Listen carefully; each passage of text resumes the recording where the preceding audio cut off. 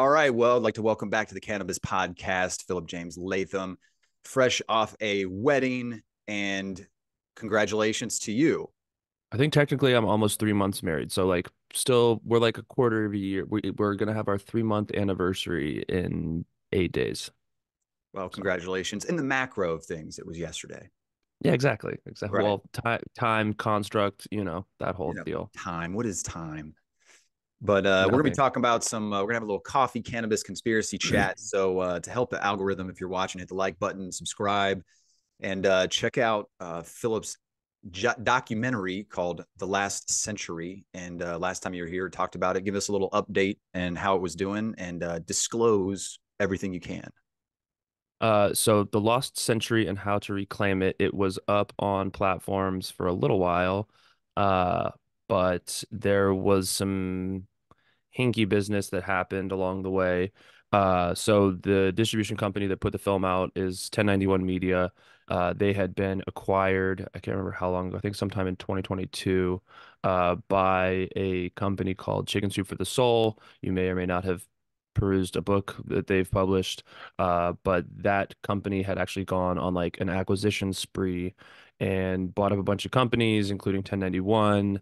But then the latter half of 2023 had completely stopped paying back end royalties to any of the filmmakers. Mm. So, as you can imagine, that made people a little upset. So I believe there is a lawsuit happening. I'm not exactly sure who is a party to that, but I do know that several titles have been removed from the 1091 catalog and shifted over to other distribution outlets. Oh So I man. believe the Lost Century should be back up if it's not currently still up. Again, this goes kind of above what I'm aware of, just because that's not stuff that I was a part of. Hmm. Um, but I can't remember which films, like the one of the other ones that I did that came out early 2023. No, it came out December 2022. Um, Missing 411, the UFO connection. That film I know had gotten pulled from all the platforms and is now back up on platforms. So that one's still available. Why do they But keep yeah, pulling as them far down as and messing with them? so if they change distributor hands, Oh, the early distributor has to take them down, hand them over digital asset wise, and then the new distributor puts them back up. yeah, Yeah. that makes sense. That makes sense. So Well, distribution yes, partners, right?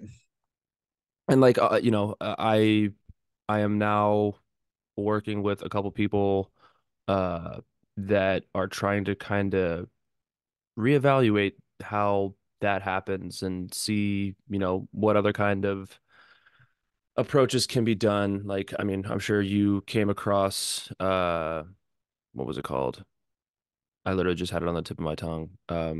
Mickey Willis Plandemic Mm, when that came out.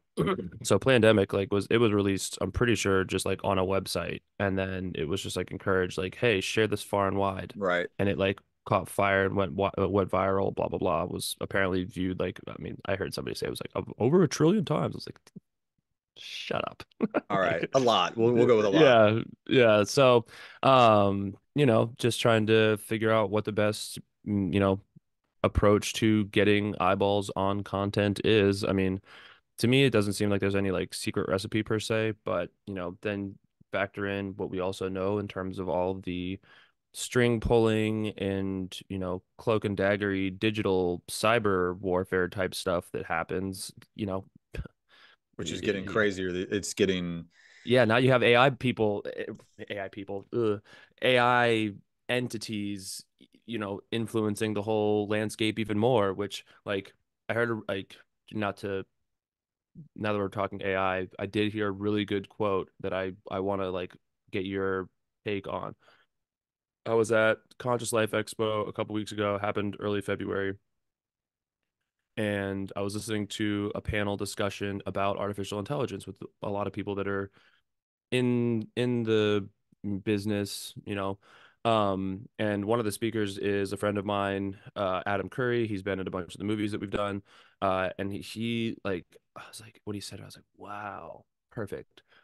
Because like, you and I have talked before about technocracy and fourth industrial revolution, the World Economic Hmm. Forum, and we're all getting like ushered into this like digital gulag type situation. Adam's sentiment was when it comes to artificial intelligence, think of it like a dragon. You don't want to fight the dragon, you'll lose. You don't want to like hide from the dragon because it will probably find you, and when it does, it'll burn you. You want to learn how to ride the dragon. Interesting analogy he used, being the year of the dragon. Didn't even think about that, but that is also true.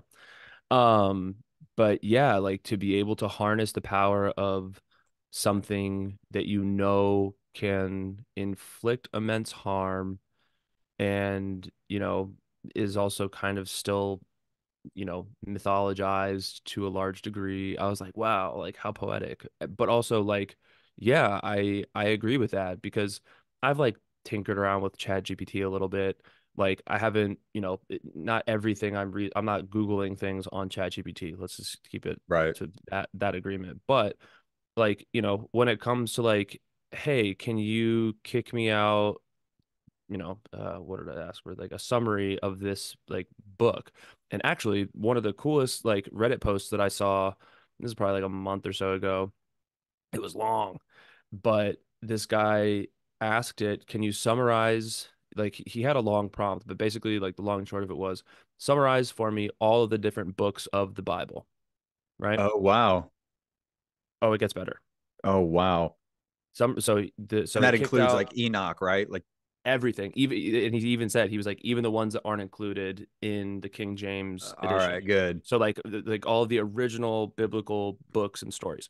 So it kicks out this synopsis or whatever, and then his next, like, or he had asked, I can't remember the order that he asked it in, but essentially it was like, what would happen if a more intelligent species came to a planet and was trying to subjugate the inhabitants of said planet, you know, as far as like the intellect disparity being as vast as it was.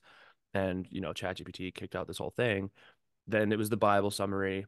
And then it was, okay, now integrate those two components, all the biblical stories with a, this, not master race, but like a far advanced civilizations, race or species. And like, dude, my mind was blown. I was like, oh my God, that's what it's about. It was, Wow. I'll if I find it, I'll send it to I you. was gonna say send it to me because It's worth a read. I was like, whoa. I Yeah. forget when it was that that's fascinating. I was wondering about that, how Chat GPT would talk about religion and the Bible. Like, would it, you know, if you put everything in order and then it kicks out a different summary than what you know, like, do you say, well, no, AI, still has a ways to go, or do you sit here and go, oh, maybe I'm wrong, or I'd say both, honestly, because right? like, especially in the past like week, I don't have you heard the whole thing with like Gemini being super woke, Oh, the how it wouldn't even do white people. or That's like that's kind of wild. Like, the fact that like the founding fathers were depicted as right. colored. I was like, Although there are rumors, there's conspiracies that Abraham Lincoln's father was black. oh, Um, whoa, I've never heard that before. uh, like really? Uh, Yeah, no. and I don't know how valid this thought is, but it was talking about, I think literally his father or father's father was black, and Cool. that's not to get into conspiracies, but that's why the penny Yo, is copper instead of silver, and he's facing the other uh, way. And that's stuff that you can get from Dick Gregory. Um, cool. Dick Gregory is amazing, Dick and Gregory. Write this oh yeah, down. he's a comedian activist. He's the one that actually showed the first public viewing of the Zapruder film. Oh, He's a government asset, but oh, that's okay. he was really good friends with John Lennon and Yoko Ono, and he's he's passed away now, but if you want knowledge dropped on you, just a brain bomb, listen Always. to Dick Gregory's conversations he has before he dies. He kind of like does a 3-4 hour multi-episode podcast with these guys, and basically in a way does his memoirs live on, in a podcast. And Cool. he was the one that was given the Zapruder film to show on like Johnny Carson or like a late night film. He's the one that talks about fasting and a lot of stuff. So he, oh, man, it Cool. for This is a everybody. guy. Yeah. Yeah, like I don't even want to do him injustice by, talking about like he talks about, somebody asked him, like, do you believe in God? And he goes, I'm God, you're God. We're all gods, because we were created by them. That's why they say in the Bible, a creator, you know. So yeah, everybody listening, and you check out, just go to YouTube and just listen to Dick Gregory. He's a comedian, but he was really integrated with all those major players that were assassinated and not assassinated back in the day. And Well, oh, speaking of assassinations, you knew that Arafat was assassinated, right?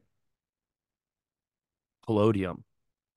I didn't know what it was. Like I hadn't heard what it specifically was, but his wife basically came out and was like, "Yeah, so it was palladium, and the only people that had access to that kind of nuclear material or radioactive material were the Israelis." But I'm not saying that the Israelis did it.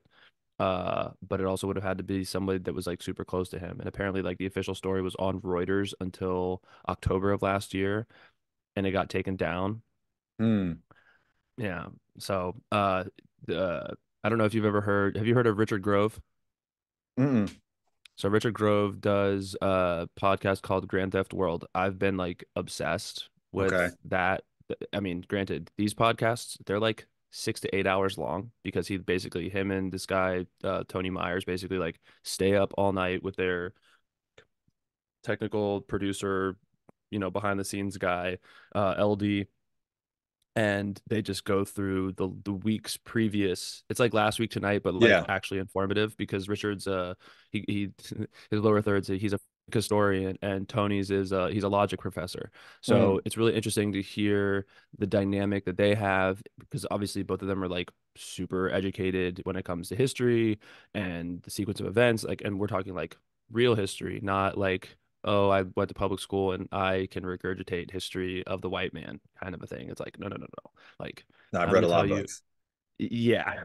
Like you see Richard's library like behind him in his Yeah. set. It's like they've got some crazy like they had a $500 note from early Israel, and it's got one of the Rothschilds on it, and on the like there's something on the back of it, but like it's basically just saying like, yeah, we colonialized what was formerly Palestine, full stop, but I also didn't know that like one of the Rothschilds paid to have the Knesset constructed. One of them paid for like they have Rothschild Boulevard running through the heart of Jerusalem, like all this kind of stuff. So I was like, oh wow. And I also learned the other day that like uh the what are they called? The Lehigh Party had actually opted to join the Nazis during World War II, and that like the Lehigh Party was one of the early Israel political parties, I believe I'm getting that right.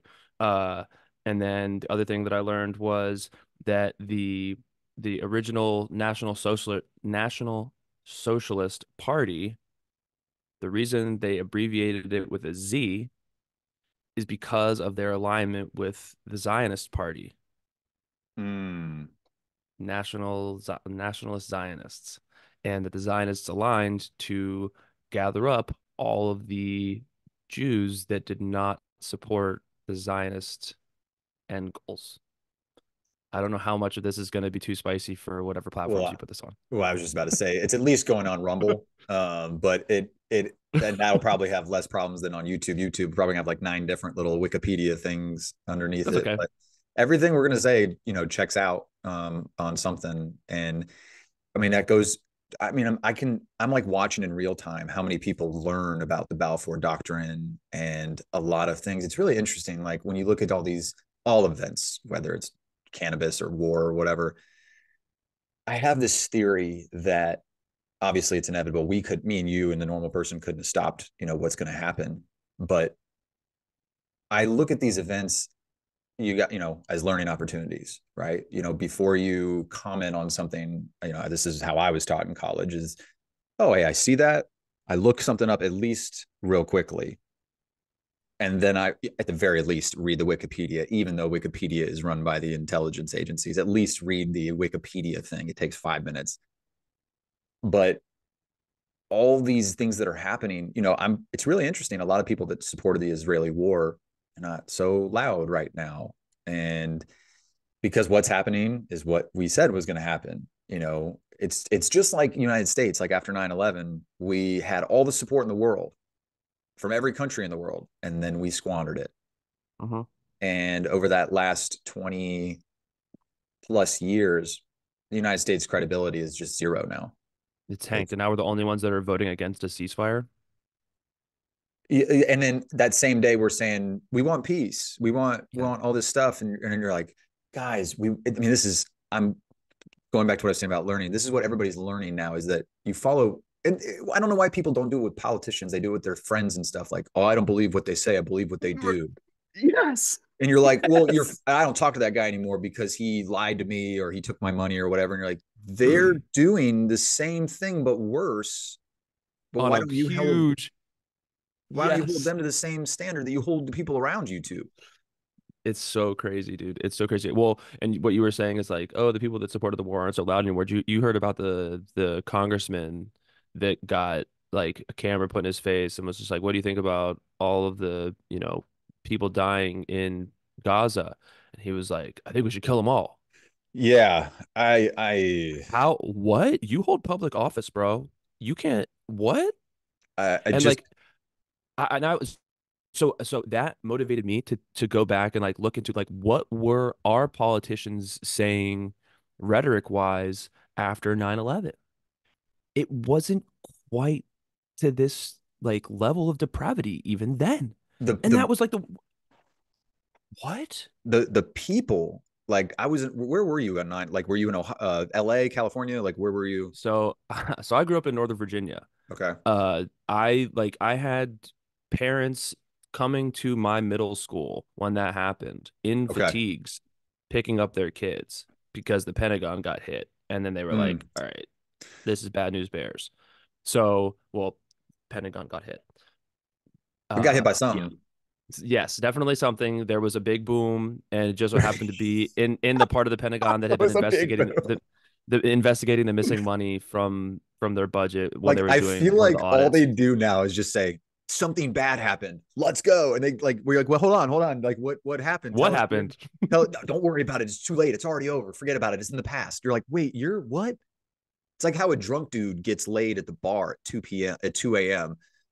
Like, where are my friends? Don't worry about it. We're going home. You're like, oh, Yeah, like that's dude. take You're drink the rest of this drink, drink your drink, and then we'll go home. And you're like, hold on, why are and we then you're like, I don't feel normal.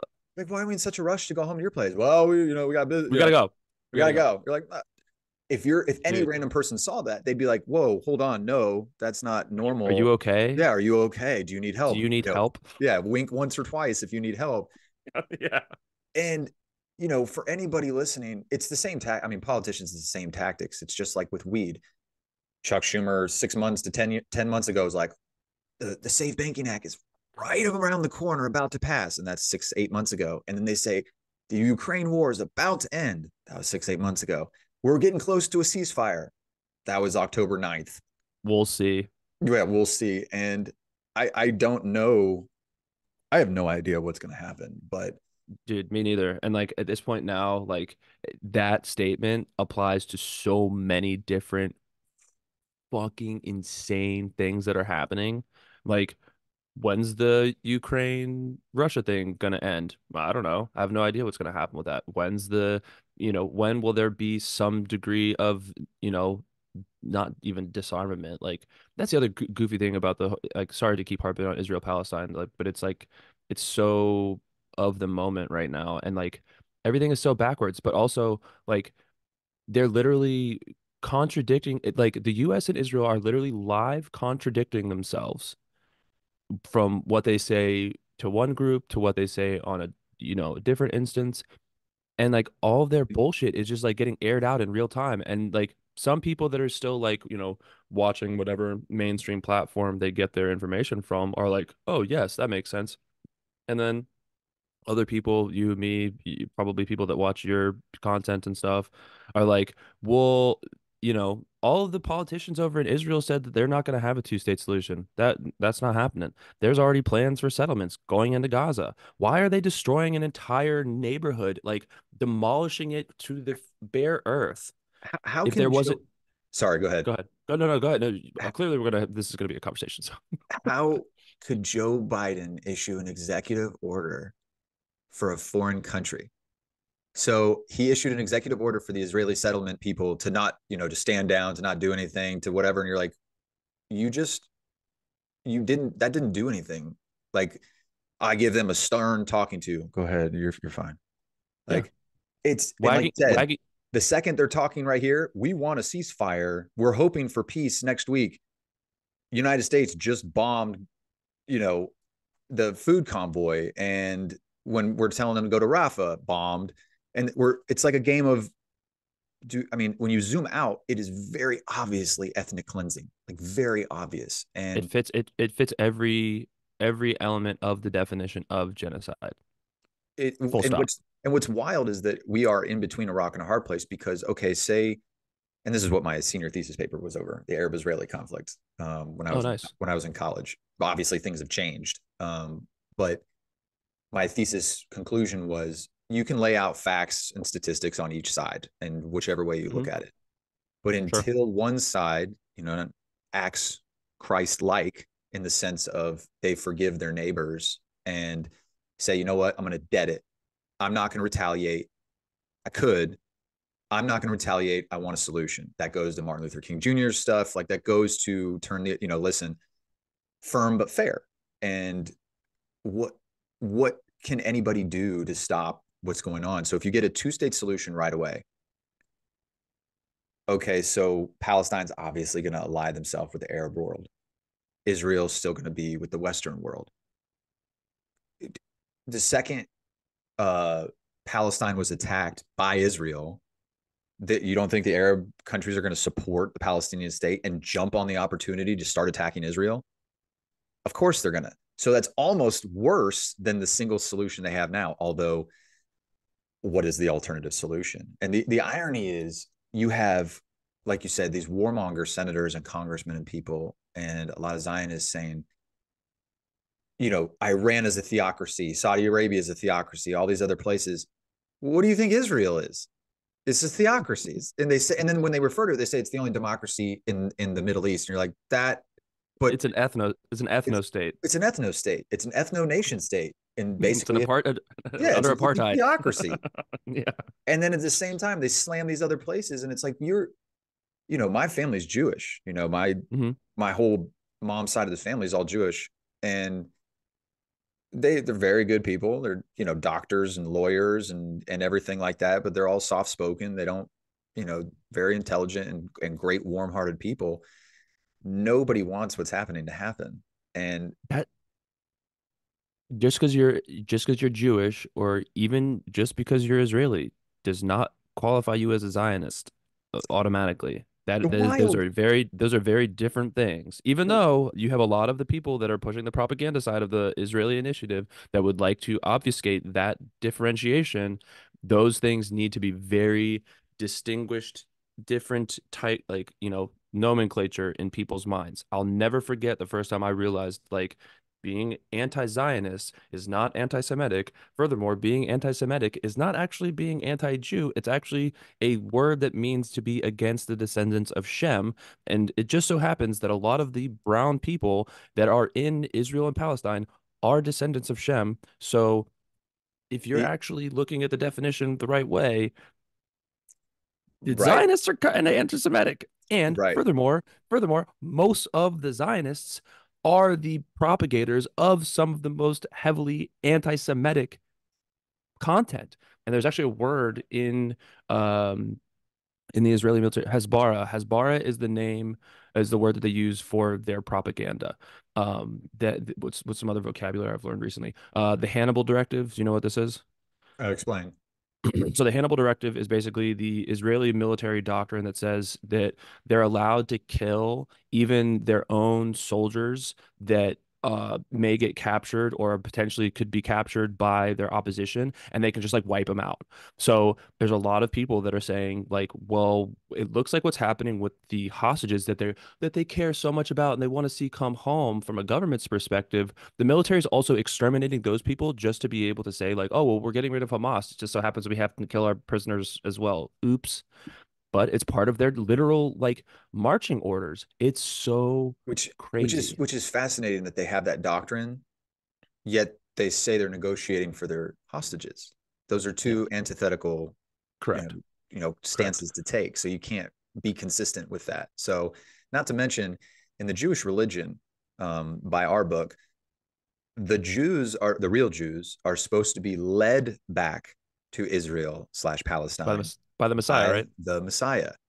So if you're already there, Yeah. you're not doing what the book says. And I brought that up to a lot of people, and they're like, well, and I'm like, there's no answer to that. Like, I mean, for example, you're in LA, large Hasidic Jewish population and conservative Jewish population all around LA. Why aren't they living in Israel? They even say, because we're not supposed to go back yet, because we're Yeah. supposed to be led back by our Messiah. And the irony And about they're all this, I've been yeah. I've been thinking too, like the Christians say Jesus is going to return, and then the Jews say he's going to show up one time. And so at some point, they're both going to be right, right? Hmm. Like if Hmm. something came back, Christians would be like, that's him again. And then the Jews would be like, no, that's him for the first time. It's like, are we going to But like argue he's how many? here. Yeah, are we going to argue how many dates we've been on, or we're going to just say we're dating? you know? Yeah. Yeah. It's like I mean, I could go off on this for a long time. Anyways, so segue into something else. Also, pause timeout. You know that there's nine I'm just going to minutes or I'm whatever. going to stop it and then just record it Okay. again, and then I'll just cut it Um, all together. okay, cool. So segue, I just went to like I got hit up by my mom actually. She was like, "Hey, your friend is in this new net or like has something to do with this new thing coming out on Netflix." And I'm like, "Oh, okay, cool." And she's like, yeah, I don't know what it's about or anything or what her role in it was, but like I just thought you might want to know. It's cool. So I hit her up. She's like one of my best friends, like from early high school, and then we graduated together. I frame it like that because the the project that's coming out is called the program Cults, Kidnappings, or something like that. It's literally up on like the main banner on Netflix, which is really cool. It comes out Tuesday. Oh, cool. Three episodes. So I ended up talking to her, and she was actually come. She came out to LA. They had a screening of the first episode last Monday. And it's super fucked. Like just full stop. Like the story is so crazy, and it's about when she got taken away to this other school when we were in high school. And like I was basically under the impression that she had just like gone to a boarding school because she'd gotten in trouble or something. Mm-hmm. So much worse than that. I bring this up to say to one, put a cap on Israel Palestine because she had actually done her master's thesis on the Israel Palestine conflict. She was just in the West Bank last summer, and she's also now working in like human rights organizations. But uh she was like, Philip, she was like, I was in Sudan during that war. Mm. And she's like, I've been to war zones. I've been to like places that are like suffering famines. Like I've been to like some really, really messed up places. Nothing compares to the Israelis' treatment of Palestinians. And that's even in the West Bank. Which also I found out the West Bank's actually split up into three sections, A, B, and C. And then there's certain control levels that the Palestinians don't have.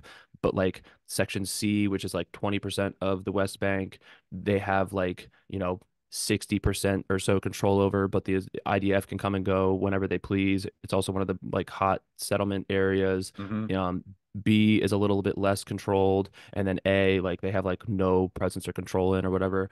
Like just everything about that whole situation is just so crazy to me. Like the more and more I've learned about it, or the fact that like literally in the Balfour Declaration, the first sentence has to do with from the river to the sea. That's also in the Likud charter. Or Uh, that's what I the meant. Yeah, the that's what I Likud meant. charter. It says Yeah, Israel's sovereignty will be from the Jordan River to or the Euphrates to the uh, Mediterranean. to the Mediterranean, and Yeah. that's thank you for saying that. That when they and this is like to put a button on it.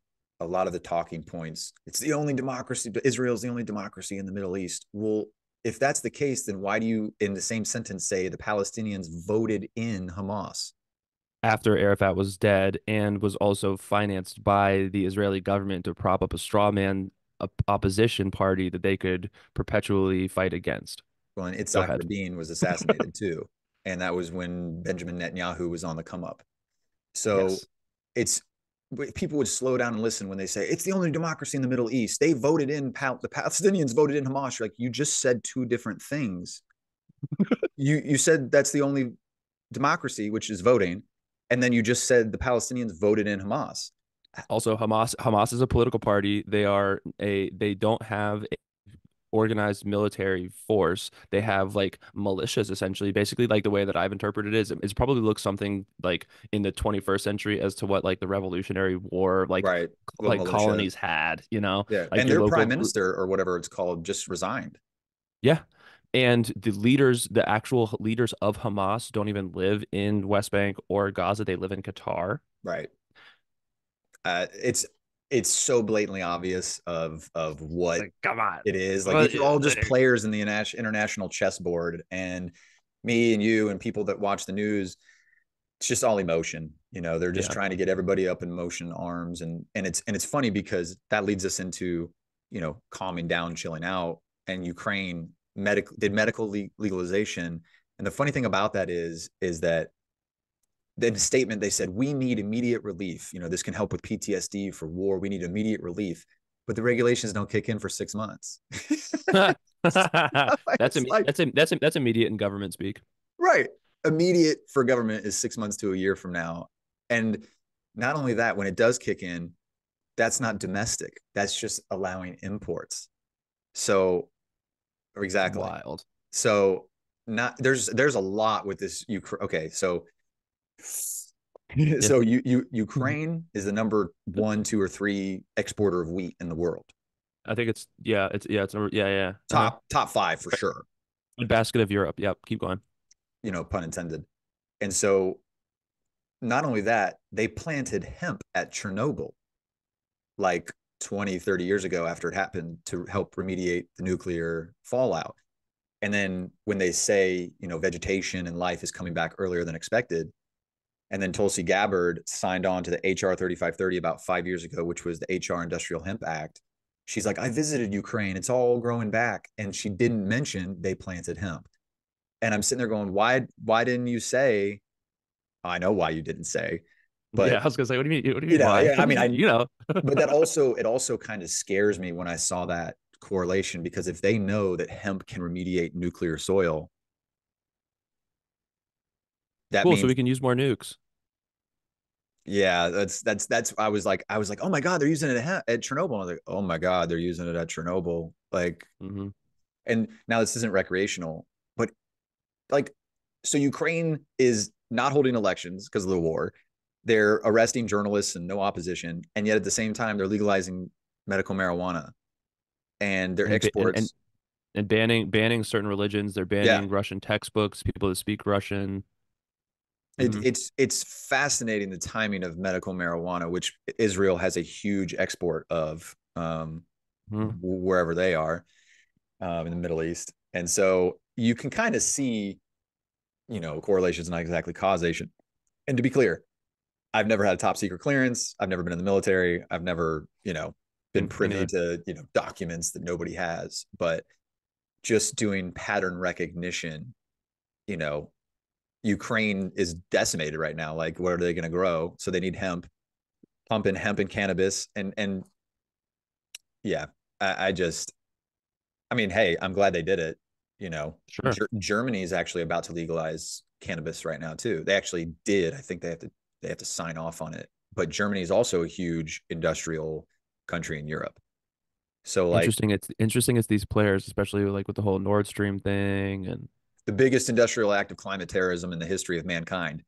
Um, so and at the same time, you have Biden pretending like he pardoned anybody, and I mean, he's literally not doing anything besides just trying to keep breathing and not fall down. It's pretty obvious, for that anyone. report Not that saying report Trump's comes out. better.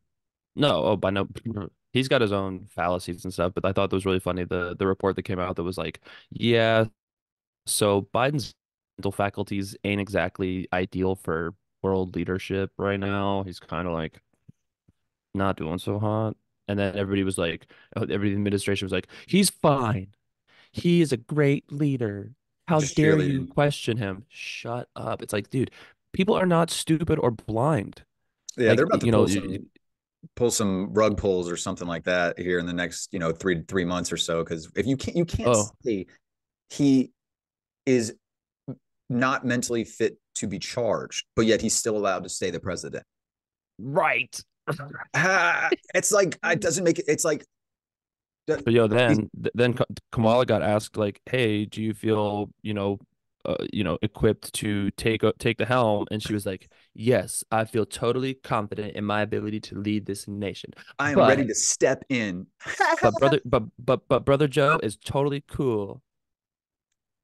It's Shut up, Kamala. yeah, it's everybody knows that he can't, you know, continue this way. And I don't know what's going to happen. It's going to be pretty bumpy here the next 3 months, 6 months or so.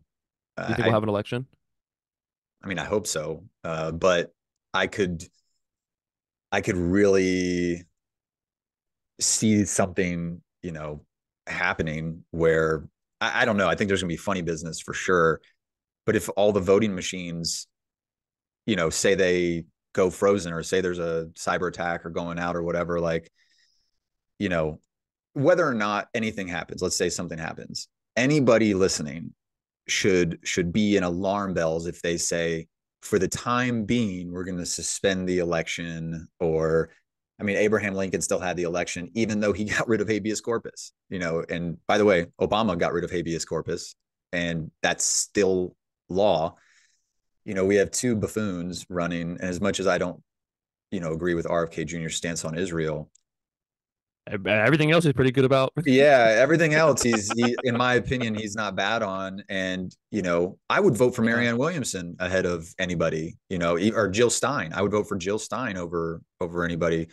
I like a lot of what Cornel West does, but he seems a little bit more of like a lifetime activist, just kind of getting money off that. Hmm. But he says a lot of the right things in some situations, but I I don't think he's going to get on any ballots really anywhere.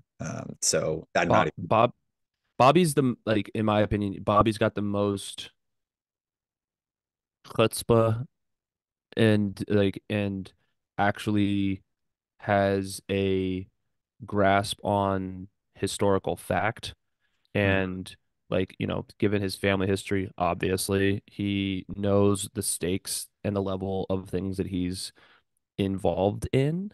Right. But dude, the blatant disregard for like the same level of commonsensical evaluation that he gives to so much other He just stuff.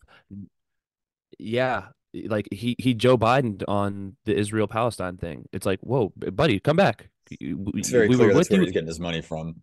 Um, Well, exactly, and he's got one of like the most hardcore Zionist people chirping in his ear about the whole situation.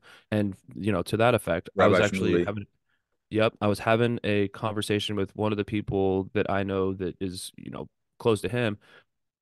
She's hardcore like pro-Israel too, and I'm like, "Wait, what?" Like a lot of the people that I'm surrounded by like or like that I know that are like more successful than me in their, endeavors are like hardcore. Like I had one of them sit in a meeting with me saying, Philip, you know that if we let this like propagate, they for you because you are an infidel. And I was like, what? He's like, yeah, if we let the Muslim ideology, you know, pervade Western culture, they will exterminate you.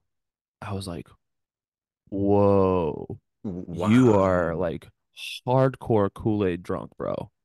And Like, I if you have say so that many about friends. anybody, like what, whether it's Israel, Arabs, Germans, Americans, whatever it is, honestly, you could probably argue that more about Americans at this point. America, not Americans. Yeah. If you don't go along with the United States program, we're going to coup you Hmm. and or let somebody else take over, which is the same thing. But Look at what happened with Guaido. Like, yeah, I mean, it's just I mean, real. Iraq now isn't even taking American dollars.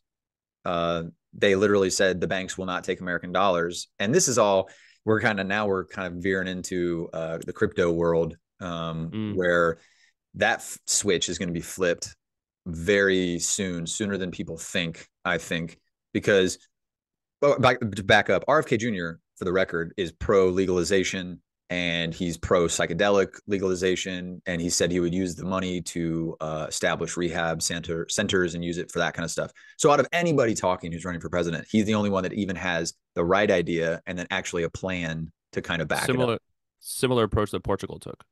I think he actually referenced that um, Hmm. that they built. And his son's psychedelic experience and Yeah, that kind of changing his attitude on the whole thing. Hmm. yeah. And so when people go to the ballot and they're tired of Biden, if it's Biden, let's say it's Biden and Trump, and they're tired of that. And they see Kennedy Jr. right there, either as an independent or I think he's hedging his bets. If he doesn't get on all the ballots, he's going to be a libertarian candidate, which really doesn't line up with the libertarian policy. But he, you know, it is what it is. At least he would be on all 50 ballots. Right.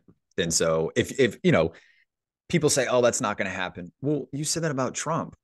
Like people Yeah. people people voted for Trump as a big fu, like, and they won.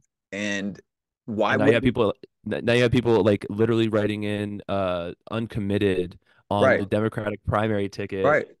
because of the whole Israel Palestine thing and like, oh, we don't want to support our tax dollars going to genocide. It's like, whoa, people are like waking up much more en masse because like this is what's such an obvious You thing just can't ignore it situation. anymore. Right. And like, to the whole like ballot, and who might be the candidate. Like I heard somebody theorizing like, yeah, they're gonna pull a hot swap at like, the 11th hour, put Convention. in put in Gavin as the nominee and somebody else as his running mate. And then I also heard Tulsi Gabbard on Fox the other day saying like, yeah, I would be Trump's VP. And I was like, ugh. I was much more stoked for like a Bernie Tulsi ticket than I am a Trump Tulsi ticket. Ugh. So if you actually look back at Tulsi, my buddy from the jump was uh something about Tulsi. He's like, dude, she just irks the shit out of me. I know Oh, she's she's just CFR, TLC. Yeah. she if you look back at her 2020 presidential run on Open Secrets, the top 10 donors are all military industrial comp. Number one is the Army. And then number 4 or 5 is the state, like it says the state of California. So, and then a University of California. Like, go look at Open Secrets on her 2020 top 10 Interesting. donors. You're going to be like, what? And and then when you go back to HR 3530, that industrial hemp uh, bill was sponsored and led by basically all Republicans. And so when she went against the Democratic Party, then did the primary, then she just left the Democratic Party. Not saying she's a grifter, but all politicians really are.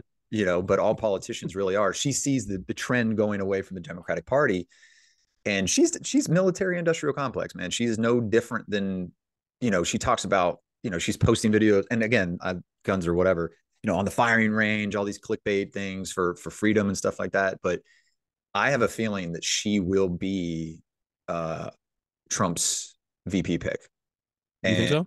I You don't think I it'll be Vivek Ramaswamy? I don't, Mm. because despite what anybody may think, they think Trump is anti-establishment or whatever. No, he's not. He's as establishment as it gets.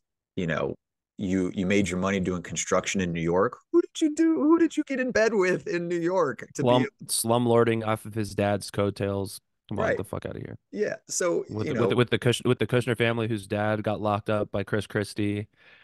Uh, yeah. and then he Jared hires Kushner Bob was. Mueller, whose contacts go all the way back to Epstein, and Blinken's stepfather is good friends with Ghislaine Maxwell's dad, and you're like, wait, is there Oh, nobody else? uh, uh, and Netanyahu used to sleep on Kushner's couch when he was growing up. Yeah. And What? and and then fun fact, have you watched the movie Tetris? Mm-mm.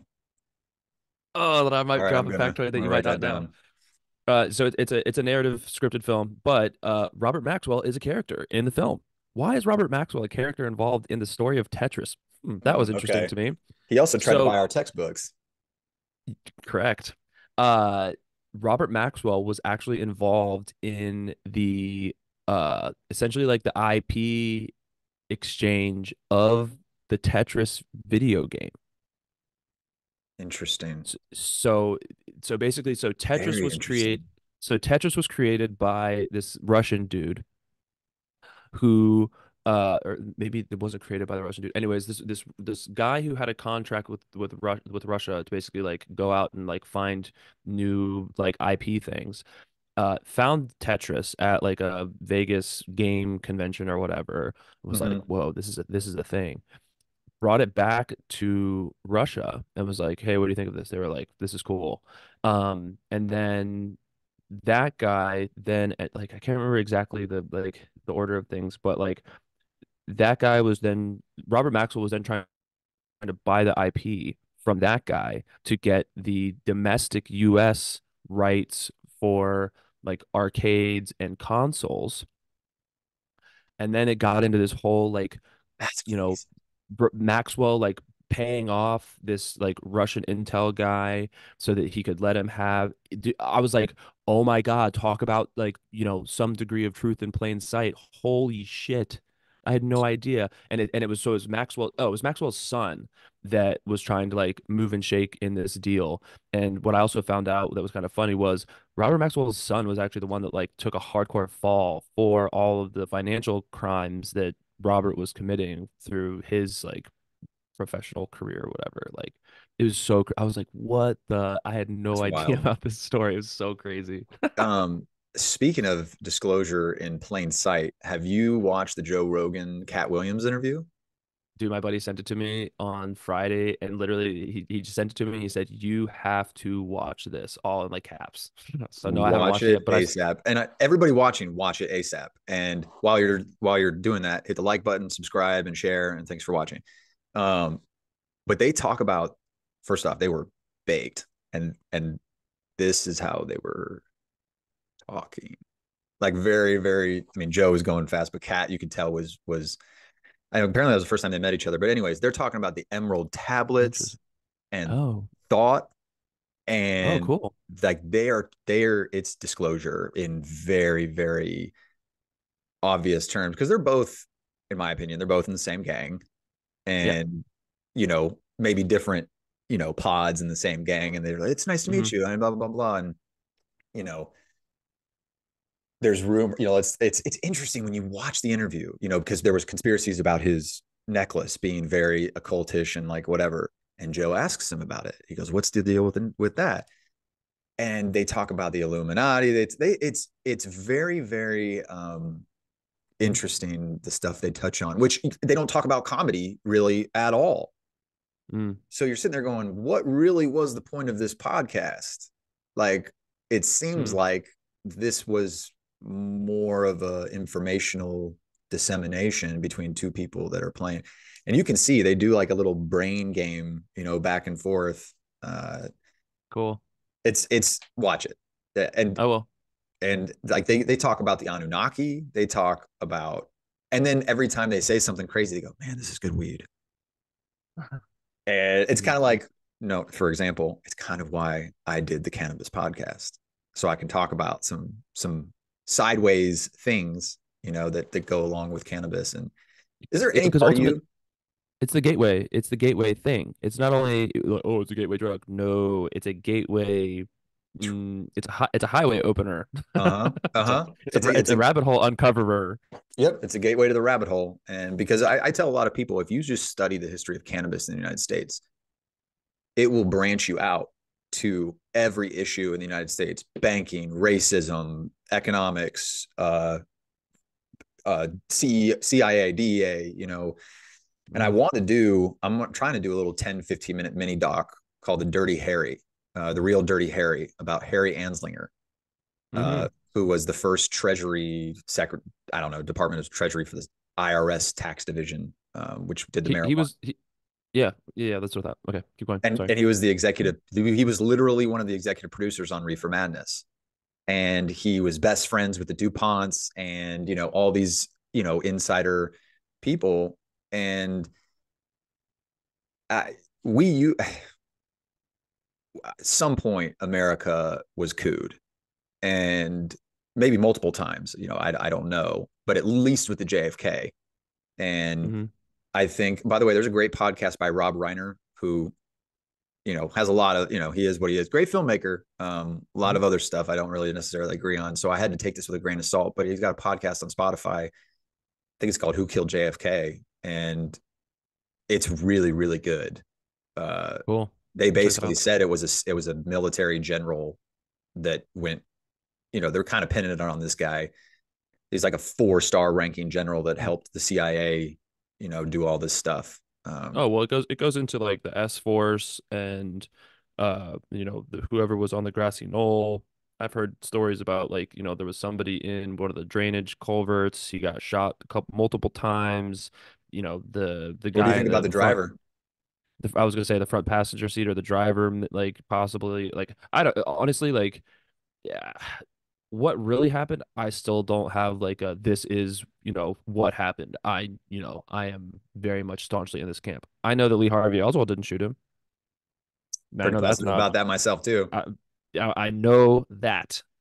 But everything else, like I don't know, like the other interesting thing that came up, I think it was sometime last year, but was Bobby basically coming out and saying like Sirhan didn't shoot my dad or my dad.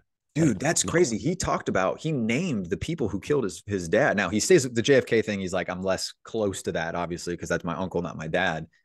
But Yeah. he says at the Ambassador Hotel, he goes, if you look at the picture of his dad, when he's famous one line on the floor, you can see a tie in his hand. And he says it's because he got shot in the back by his security, Hmm. literally and figuratively, and turned around and saw who it was and grabbed the tie. And it's like a scene from a movie, like Yeah. turned around, saw this, and grabbed his tie, and then fell back. And he's like, you can see the tie in his hand. Hmm. And Saran had an empty clip, and all the bullets were accounted for. And at some point, and I've been saying this for a couple of years now. And the metaphor I use is, okay, if your girlfriend, wife, husband, whoever said, hey, we need to talk, and at one time they told you 20 things that are massive that they lied about to you, like, hey, I have big things I got to admit to you, you'd probably leave, break up with them, and be really, really mad to the point of I'm no return.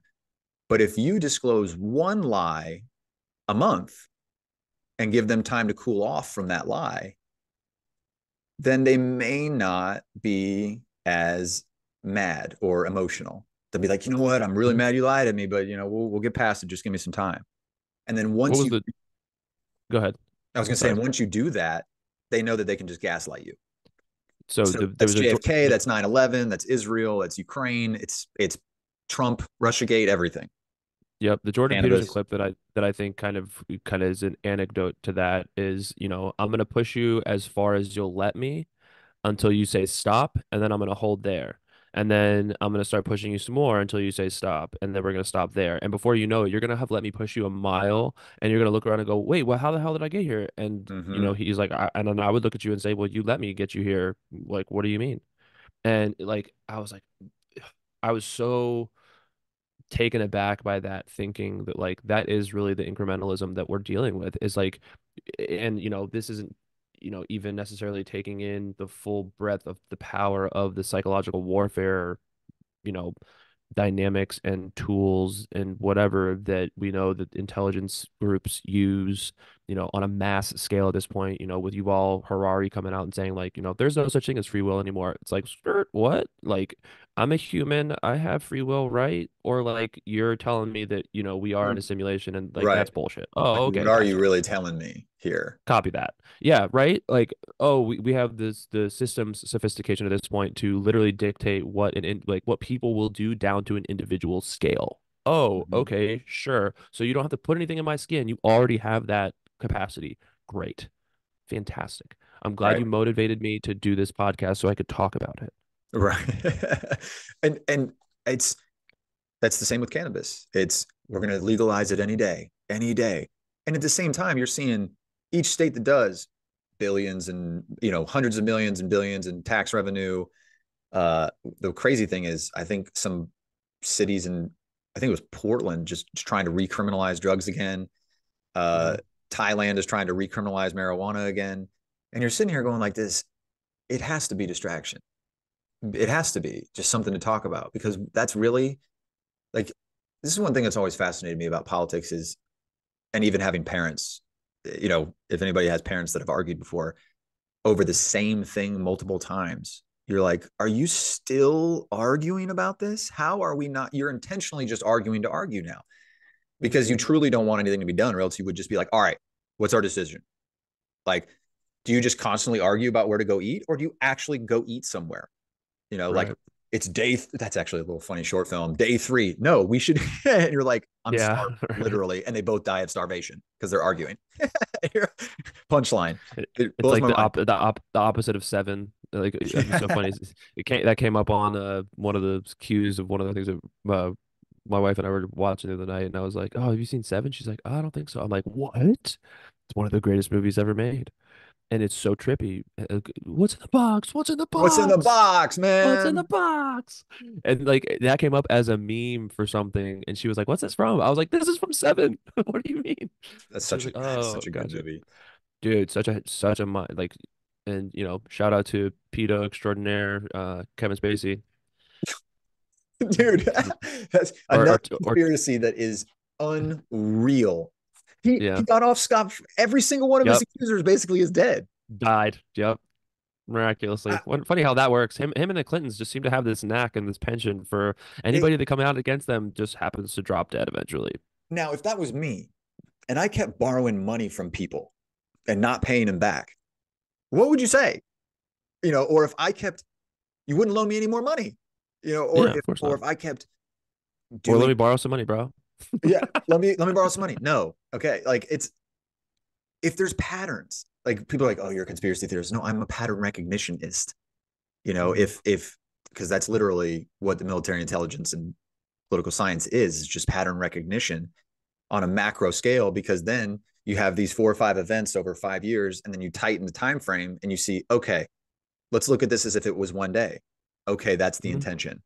It's Hmm. always been that. And there's so I mean, there's almost too much stuff to talk about. And the one thing I don't know if I sent this to you in Fulton County, Georgia, there was a cyber attack Oh on yeah. on the court systems that are prosecuting Trump, and Hmm. and no one reported it. Like it was on not on. I mean, they put it on like their website or whatever, but nobody covered it on air.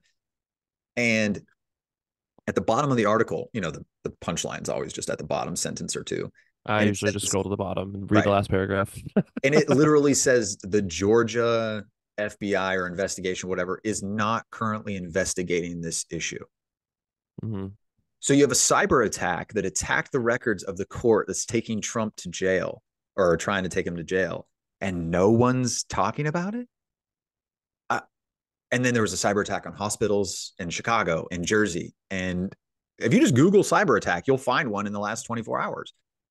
Oh, It, bro. So one of the groups that I like have come to know in whatever are is a cybersecurity company, and like, yeah, they had a map that was live and would literally show all the cyber attacks happening at Mm, that moment, where they were coming from, where they were going to, the scale, everything. And this was like a live map. And this was back in like the mid 2000s, like 2010-ish probably. hmm Um, but yeah, dude, like even back then, like cyber attacks were a huge, huge, huge thing. And so like, kind of to put a full circle on this conversation, my thinking is that the cyber pandemic that the Schwabian people are, propagating, whatever, that will be one factor that brings in CBDCs. They won't necessarily be issued by central banks. They'll probably be issued by the commercial banks because everybody now is more aware of what a CBDC is, and they'll be more comfortable simply transitioning the already digital dollars that they usually use to transact at this point rolled over into just a digital asset. And because, oh well, cash we can't trace, and we need the transactions reported to the blockchain, blah blah blah blah blah blah blah. Oh, by the way, we also need all of your biometrics so that we can know that it's you that we're actually issuing all of these digital currencies to. Oh, and also we will have control over what you spend that on, where, how much, yada yada yada. And if you break, if you teeter on the edge of the threshold of what we're supposed to allow, shut off hmm or confiscate. So now we're getting into end game scenarios and stuff, right? Where I fully agree with you, but tokenization is the future of commodities, where you have the Natural BRICS, asset class. you have the BRICS countries, Brazil, Russia, India, China, South Africa, and 20 or 50 other countries are joining BRICS. And Mhm. they have what's the operation? It's called Project something, where they're planning on all simultaneously no longer taking the American dollar, which would collapse it overnight. Mhm. Mhm. And project, I forgot, I'll remember it later. But are you familiar, or do you hold any crypto at all with like XRP or anything?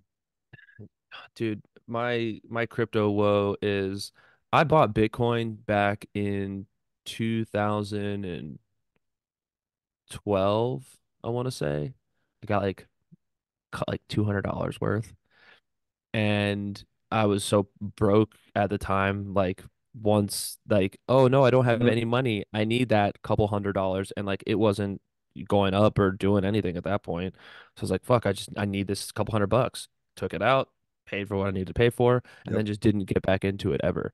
And then I just watched everything happen. I was like, oh no, I missed.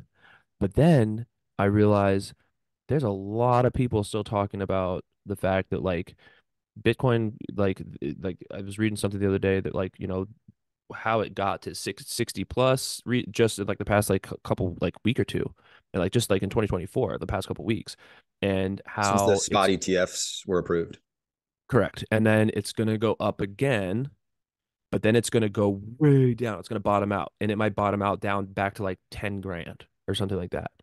And so there will be this huge balloon up, and then all the huge holders are going to sell it off, whoosh, crash it to make it like scare everybody out so they can Mm-hmm. buy it up again, buy up the rest. Mm-hmm. And then And it's yep, going to go right back up to be like, hundreds of thousands of dollars per coin. there's so many things happening at once, right? So Hmm. BlackRock, all the BlackRock ETF that was approved, they've bought something like like I don't know, thousands of Bitcoin in the last month since it, and it's institutional. Also, while saying Bitcoin is not a reliable thing to invest in. So, Right. they tanked the price of Bitcoin for like the 24-hour cycle or All whatever manipulation. that they use to buy it up. It's all manipulation because it's just what they did with Zillow. All right. BlackRock owns Zillow, right? So Oh, I didn't Zillow know that. bought up all the real, I mean, BlackRock, Vanguard, or State Street, one of the two owns Zillow. Yeah, One of the three owns Zillow. So yeah. when they say, "Oh, the Zillow real estate's tanking," so you're assuming they care about that entity's balance sheet instead of owning the assets of that. That's why people buy failing companies, right? Well, why are you Hmm. buying a failing company? Well, I want their IP. I want their stuff, their in-house stuff. Which is So, actually had a conversation about when the whole 10, like to bring it back to the beginning, the whole 1091 media thing was like really hitting the fan. The like latter like Q4 of 2023, I was actually sitting like having a conversation with one of the guys I was working with on a project I'm on right now, and he was like giving me this whole like hostile takeover methodology where like literally all you have to do is basically buy 51% stake in a company and you then retain majority ownership of that company and can dictate what happens with it. I was like, whoa. Yep. That's a very simplified, like basic understanding of it, but that's essentially the dynamics that are at work.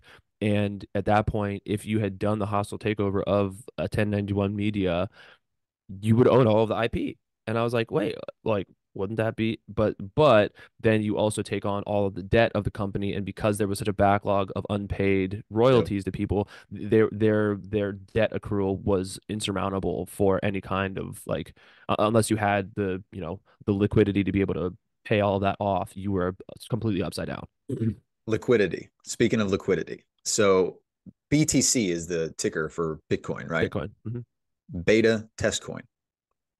So it I'd never heard that. it doesn't do anything. No one trades on it. It's law. It's not fast. It's clunky. It's expensive. So what they're doing is, I think XRP is the golden horse, and Hmm. XRP because XRP is the top six crypto, and hmm they haven't, and it's under investigation by the SEC, which means it's in bed with the government. So the reason why they're suppressing the price and no one's going to buy a shit ton of it because it's in the middle of a lawsuit, right? No, but at the same time, it's in the middle of a lawsuit. Central Bank of Ireland is now using XRP. Qatar, UAE is now using XRP.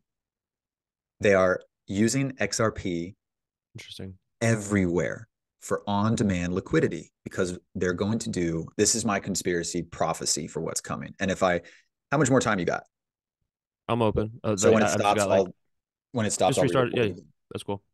So you notice all these countries are buying record gold reserves right now. But Yep. for some reason, the price of gold is not really going up. It's going hmm down, making it cheaper for them to buy. So there's going to be a gold reevaluation. So whatever the price of gold is right now, they're going to overnight, and this has already been done before. It's been precedented, so it's not like something that hasn't happened before. They're going to say, okay, let me back up, because our treasury bonds, our debt is so big, no one's buying our treasury bonds. There was an auction for our treasury bonds, no one bought them. So what happens? You have to buy your own. How do you buy your own? You have to print money, right? So this tokenization, Bitcoin's backed by nothing. So these coins have to either have a utility or they have to have an asset store value that backs it. So XRP is going to be used. So Russia, China, BRICS, there's not going to be one Bitcoin for the whole world. There will be one interoperability that uses. So if I wanted to convert, say you're right now in Russia or China or Qatar or whatever, and I want to send you $50, I'm going to have to exchange the $50. Then I'm going to have to wire it to you, and then you're going to have to exchange that $50 for the dollar you're in. XRP does that like that, Yeah. and it runs it all through. So you're going to have XRP here, and all the countries are going to be using their own stuff, and in real time, it's going to be converting it in real time. But in order to have that, you have to be backed by gold. Texas, I didn't know this. This is crazy. Last year, last year, introduced a bill. I don't know if it passed. Introduced a bill in Congress to establish a Texas digital token backed by gold. And I showed it to somebody, and I forget. I'll send it to you. Just Google that. Google Texas gold digital token 2023 or something. And so when they say the dollar is tanking and all this stuff, they're going to flip the switch and just move us over to gold. Things are going to be backed by gold and natural resources, natural gas, uh, oil, whatever. Because the Well, dollars, they're commodifying nature. Natural asset class is a new type of asset where literally all natural commodities are going to be tokenized. yep, The you're the going to tokenize CEO art, everything. everything. Is it Larry Fink that's the BlackRock CEO? I'm pretty sure Uh-huh. it's him. He was the one. He was on some, money talk show or whatever, and he was like super excited about this. He was like, "Yeah, everything in the future is going to be tokenized. Why wouldn't we want to be able to Wouldn't fractionalize everything that exists?" wouldn't you want to own a fraction of the Mona Lisa? Right? For $10,000, you can be a 0.1% owner in the Mona Lisa. Wouldn't you want to own part of the global supply of air, Water. water? Oh, my buddy just sent me a picture of Lago Vistas up at the Lake Travis in Mhm. Texas. The water is is hurting. It's like when I first moved here, the water level was like up here. It's like now to right here. Oh, dude, like Pyramid Lake that's like up the 101 or the 5 or up the Grapevine part of the way. Like you can literally see where what's her name's kid died, the chick that was on Glee. Oh, geez. Or no, she died, not her Leah son. Michelle. No, the Latina chick. I know you're talking about. I forget the name. The one that like dated Big Yeah. Sean or whatever. Anyways, yeah, where she died, like that water level has like you could see it on the rocks around the lake. But like we're talking like hundreds of feet worth of depletion. Like just that was such a striking visual to me every time I've like driven up and down there over the past like Um. couple of years. Like so you know, I think one of the things that you and I connected on early on when we first met was like just kind of going through an awakening process. And like I really enjoy these kinds of conversations because it's not so much a mental spar, but like how much of the mosaic tapestry have you revealed to yourself, and how does that further illuminate, pun intended, mhm. the mosaic that I've already kind of got constructed in my understanding of reality. And like I think it's also it's been these kinds of conversations that other people that know way more than me, I love listening to, because like instead of taking like a fine little tiny brushstroke to this little tiny part, like these people are like painting like huge swaths at a time in terms of what they're revealing in terms of kind of bolstering my understanding of things. And I think that like platforms like this and mediums like this and conversations like this are so important to the collective understanding that like until you're really willing to like grapple with facts that may be uncomfortable, or you know grind against the paradigm that you'd previously had constructed for yourself, everybody's going to come into their path of awakening at their own pace, which actually does segue me back to something else, unless you had a specific subject you wanted to like No, go divert for it. into. Okay, so back to the screening for the show that I went to for my friend who majored or masters in Israel Palestine. So there in this show is a conspiracy pin board of all the players that are involved in this school, which it is not just a school, it is a whole organization. But I will leave it to viewers to go and check out the actual show itself. To like, it's a heart-wrenching, awful show, but and to see Okay. like one of my best friends have to like describe what happened to her is awful, and like made me fucking cry in sitting in the theater at CAA. I'm like weeping, like oh my God, like anyways, so this conspiracy board is in this show, and it was constructed to basically give a visual cue for how a lot of stuff was connected, where on the maps these places were, blah, blah, blah, who the players were. So I started talking to one of the people that was involved in it, that, thing coming to life. And I started talking to her about like link analysis software and all of the tools that she used in constructing, Mm. and painting the mosaic of this particular story and situation, which is awful. Uh, and kind of got further and further into the conversation, and she was like, "Okay, I'm going to tell you some stuff that like I don't normally tell anybody, but because we're already this far down the rabbit hole, I know that you know certain things that are going to make this not seem absolutely insane." Okay. So she's like, "I come from a cult upbringing. Okay.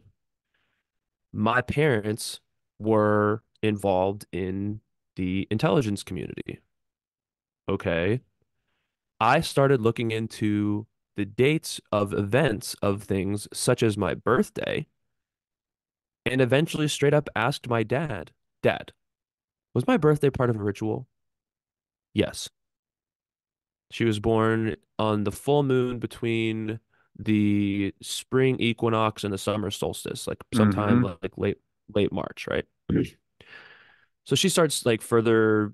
describing, the people that her parents were, would hang around with and socialize with, and some of the events that they went to as a family. And she reveals that she was trafficked. How that corresponds to this TV show is that there were multiple locations that this organization had founded around the world. There was one in Costa Rica, there was one in Jamaica, there were several in the United States, there was one in the Czech Republic, there was one in Mexico. It's through an organization called WASP. Jeez. Again, weird, occultic, blah blah blah, whatever.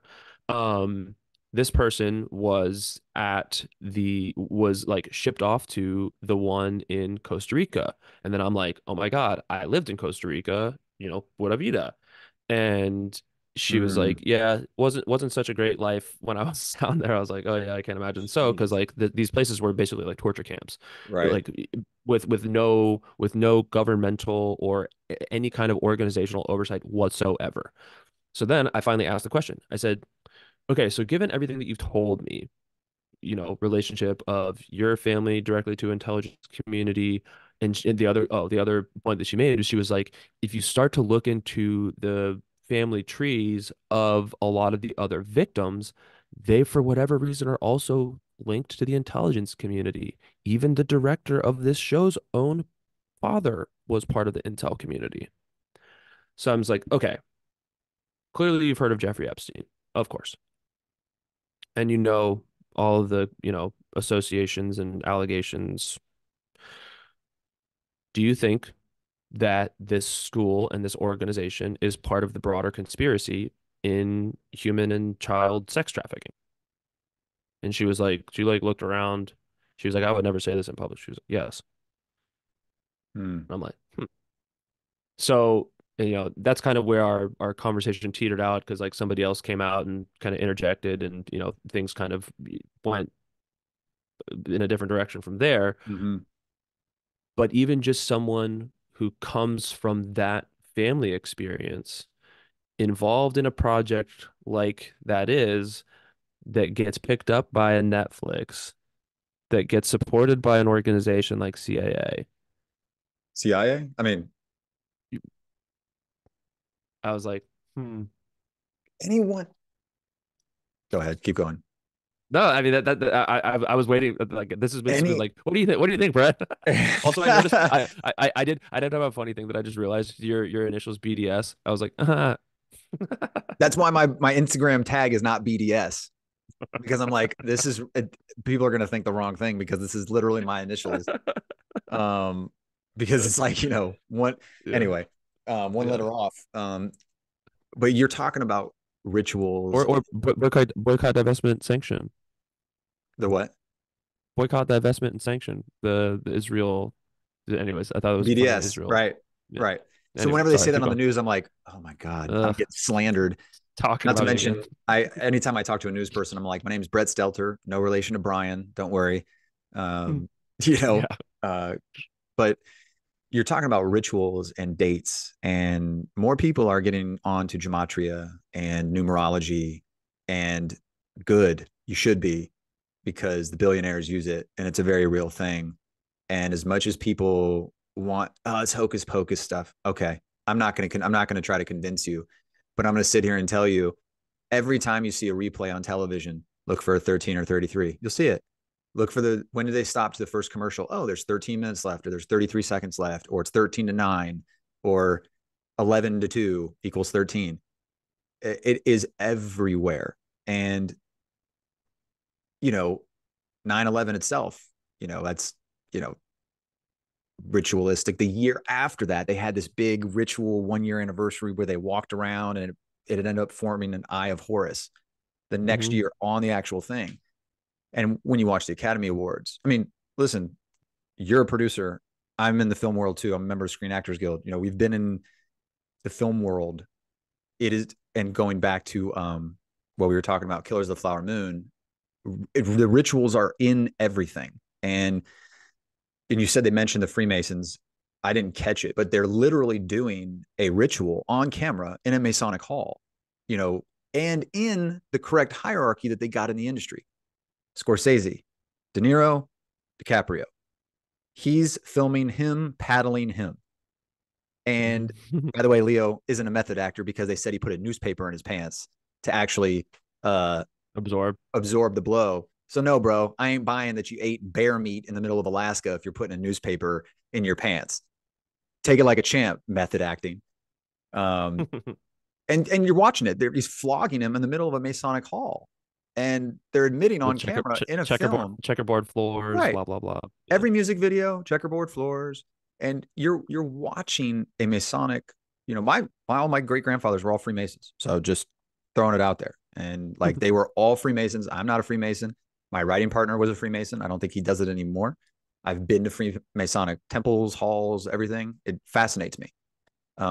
Because just like anything, the intent of it is good, but the people that run Mhm. it at the top, Not so good. not they have their own ulterior Agenda. motives. They, Yeah. and Yeah. and it gets darker than anybody, like what your friend was talking about. I mean, do people not put weight into what Paris Hilton and Britney Spears have come out and said in the last year or two? Paris Hilton literally said her parents sent her to like basically a sex camp, for young hot girls and the rich people. And Britney Spears is the same thing, if that's even Britney Spears anymore at this point. Mhm. And I'm, just having fun with that. But like at the Also, same time, Paris Hilton sent a gift basket to the director of this same show, by the way. I thought that was funny. And I was like, oh, because like they started talking about Paris. I was like, Paris, like Paris Hilton? Oh yeah, that's who it was. yeah, and And then she comes out and says that it's all brainwashing and they just put you through this, abusive place so that basically they can break your brain down and own you. yeah, that's basically what this whole show is about. And it's Mhm. it's which is the metaphor of order out of chaos or light out of darkness. And now everything has to crumble for something new to come out of it. But Mhm. whether or not when that crumbles, is that organic or is that Manufactured. stimulated, manufactured? I believe probably a long time ago, somebody probably did, maybe it's Jesus, whoever did have a transformation of like, listen, I'm a new person. And they found the light, launched consciousness and all that stuff. And then obviously other people are like, okay, well, I don't have to do the personal stuff. I could just like destroy this country or destroy these people and then build them back up. It's like, it's, Yeah. it's everywhere. It's rising the phoenix from the ashes, rise of the dragon, year of the dragon. And Hmm. this is we're entering the age of Aquarius, which is supposed to be a more peaceful, unifying time, but that comes after something. It comes Hmm. after the fourth turning that we're currently living in. And Well, that's one of the concluding themes in the Lost Century was the Hopi prophecy, was like the divergent paths, and there will come a divergence where we can either make the right choice or we make the wrong choice and this all goes away. we're there. That line goes squiggly, It's or it goes on forever. Yeah, I think we're there. Because even if they do usher in CBDCs and digital wallets, I mean, you already have a digital wallet on your phone. You just don't think of Hmm. it like that. Exactly, You exactly. know, you just Hmm. Solana, I think, just issued or I forget where it was. It was a country or person or whatever. They issued all their concert tickets as NFTs. So there's Well, no. It's just so yeah. you were asking if I'm holding any crypto. So one of the projects that I'm kind of like You don't have to say it refer if you don't want to, but it I mean it's fine. It's just funny because you're bringing up the whole ticketing aspect, and that's literally what this platform is providing is the ticketing infrastructure to rival that of a Ticketmaster or a whatever. And I don't necessarily like, and this is where it gets into that weird conflicting idea in my own understanding is like, on one hand, I see utility in this, and I see it as like it's not something that's like invading my privacy necessarily, or getting like I don't know, but the ticketing aspect of it doesn't seem as problematic for me and my understanding of things. But I can totally understand that like the tokenization of everything is a problem. So are we not like tokenizing ticketing, and shouldn't that kind of be correlated in some fashion to be potentially problematic? I guess maybe, I don't know. But Hmm. at the same time, like I don't like I see artificial intelligence and some of this digital infrastructure as inevitable. And why not try and tame the beast in a way that can be used for better in my utilization of it? Because just like a hammer is a tool to build something, it can also bash somebody's brains, or a gun can, be used to hunt food, be it four legs, or it could be used to hunt two-leg Hmm. things. So like, it's all a matter of like application of the tool and what your intent is behind its utilization. And it's like, again, like I don't There, know, I'm just kind of like spinning in there's circles at this point. But there's so many, like there's a difference between necessary use cases and optional use cases, like changes and transitions in society where it's like, listen, we're choosing to go digital instead of like, no, we have to. Like these utilities of like Bitcoin, you don't have to have Bitcoin. Like it doesn't, mhm, if it went away, the world will keep going. Same with Ethereum or pretty much any other crypto. If it went away, the world still goes. What are things that you need to have? Like you said, do you need a gun or do you want a gun? Kind of be both a little bit, you know. It depends on, the argument or whatever, but what do you no, need? You need clothes, you need food, you need water. So when they say like, I guess where I'm going with this is the digitization of everything. Does it need to be digitized or do we want it to be digitized? To make it mhm, easier for us. I I don't can't know. see I can't see the future, so I don't know. But I do know we don't need money. We Mhm. don't need cash, The because one eye money, one eye at the end of the day, if I want that shirt and you want this light, trade. I'll just trade you for that shirt for the light. Where that went south is when someone came in, bad actor, and said, "Hey, your shirt's worth way more than that camera. You should let me You should negotiate. Or you should get two You cameras, should get two or cameras." Yeah. better yet, give me both things. I'm gonna give you these other things that say this is what you gave me. This is Yep. the value that I dictated for those things. And so now you guys have your respective value things that I Dude, if you gave went up to you. somebody, if you went up to somebody right now and said, "Listen, if you give me, it's really crazy. If you give me all of your stuff, I'll give you a piece of paper that says it's worth $500,000." You'd be like, "What, Mhm. bro? Go pound sand." That's banking. Yep. Like that's just Were, were were you the one that I was talking to a while back about the like trading up for things? Like you start off with a paperclip and you see what you can, how high you can I trade think things so. up. That was so fascinating to me because It's I was thinking like wow, what an experiment of like yeah. one, human psychology, two, you know yeah, I mean, basically, it is. It's just a psychological experiment. Hmm. Because, like, how good are you at selling something? How good are you at, persuasion and, all the tactics and stuff that it Yeah. takes to make a deal? And that's when people realized we just need a charismatic person to sell our racket. And That's it it. sure ain't Joe Biden no more. No. So to bring that all back full circle for the last couple 5 minutes or so, but like, you know, they never, I mean, our government's literally not doing anything. Like, and anything they are doing is not helping the people. I mean, They're facilitating the sale of armaments to destroy things. That is one thing our government is doing. which And apparently also building CIA bases in Ukraine that weren't, haven't been there for the past 10 years, no, and we weren't involved in the whole Ukraine conflict, blah, blah, blah. no. Anyways, blah, blah, And the wild part is that like it's so obvious to anybody that's been, paying attention at all. Like you said, 9/11 was my first, I was always fascinated by Vietnam, World War II, Civil War, all that kind of stuff.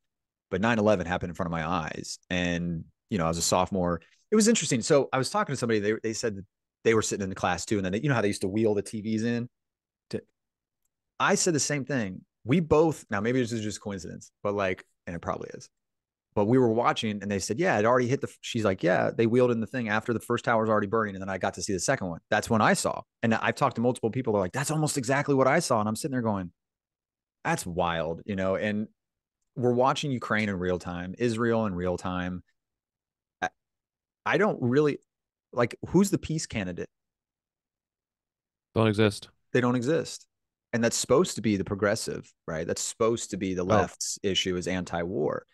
they lost that Nomer a while ago. Yeah. So we have this Bernie, Bernie duopoly. was Bernie was the last bastion of the like that to a degree because he would refuse to sign on to the NDAAs and all that Yeah. kind of stuff. But even It, him, he cucked hardcore to Hillary and well, they anyways. said, hey, if you don't cuck, your wife's gonna, she got how much? $300,000 for a book that she still hasn't written.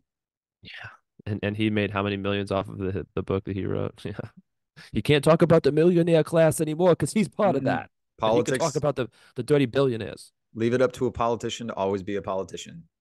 A bear is a bear, a dog is a dog, a human's a human, a politician is a politician. Now, And don't go miss speciesing things, I'm Brett. sorry, I don't How want to miss species. The wrong noun for the species. because I definitions are fluid, just like gender. I mean, they're interoperable, like for sure. They really are. There is no I You're right about that. I only hear like people should read words from a politician as a transcript. Like they shouldn't look at it like it's a female talking, like Elizabeth Warren versus, Tom Tillis or Rand Paul versus Lindsey Graham. Just read the transcripts. Mhm. Don't look at who the name is. This is why I tell people with politics or any article you read, whether it's politics, sports, whatever, take out and remove and redact the adjectives out of the story. That's the story. So when it'll say the dumb Republicans passed, no, the Republicans passed a. It's how you get through it without being emotionally manipulated. Take out the That's a really good adjectives, point. take out the adjectives of the sentence, and you'll have the facts. If you see a headline, you know, opposition leader who's attractive, dies in Moscow, and it's like, no, opposition leader dies in Moscow. So it's like you can tell. That's one thing I realized a while ago. I was like, oh, these words are not necessary. It's creative writing. It's just like you're writing a script. So we've gone on so many tangents. I'm surprised this is probably gonna get pulled, but I know you got to Oh yeah, go in a that's all right in a minute or so, but we'll wrap up. But I I definitely want to do this again, for sure. sometime soon, because we're gonna have to keep updated with everything. But It's a lot that changes in a week. yeah, Not to but say that like people could light themselves on fire tomorrow, that and was wild, and we didn't even talk about that. Was wild, and I had people. nobody reported on it in the mainstream until like you had to because it went so viral across all the social media platforms. Yeah. And then that day, Biden says there might be a ceasefire next week. Bro, you are just. It's like literally you catch someone in their lie, and they're like, "Well, I might be able to do that later." And you're like, Yeah. "Whoa!" Now you come out about it, and it's just. Yeah. I don't It's know. I gross. wish people would realize people are not the enemy. It's the people running the people, and I just want everyone to get stoned and chillax. That's what I want. Whether you use a pen, edibles, vapes, whatever it is. I just want everyone to chill out.